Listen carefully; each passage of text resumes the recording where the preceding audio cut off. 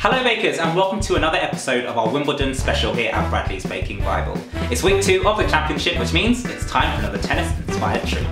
You can't play a match without the all-important tennis ball, so we're serving up these super tasty chocolate tennis ball cake pops.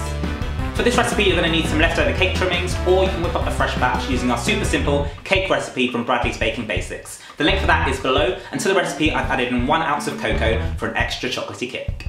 Once baked, crumble your cake into a mixing bowl and add a heaped tablespoon of chocolate buttercream, mixing together until it forms a firm dough.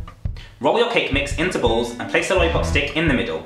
I like to use a little melted chocolate to hold it in place. Freeze your cake pops for about half an hour.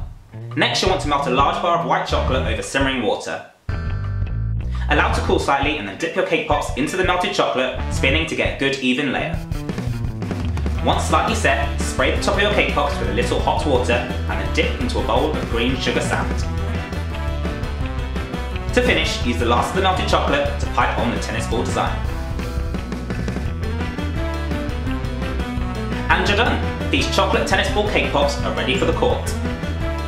I hope you enjoyed this super simple Wimbledon treat, and don't forget, we've still got one more left in the series, so make sure you subscribe and I'll see you next time.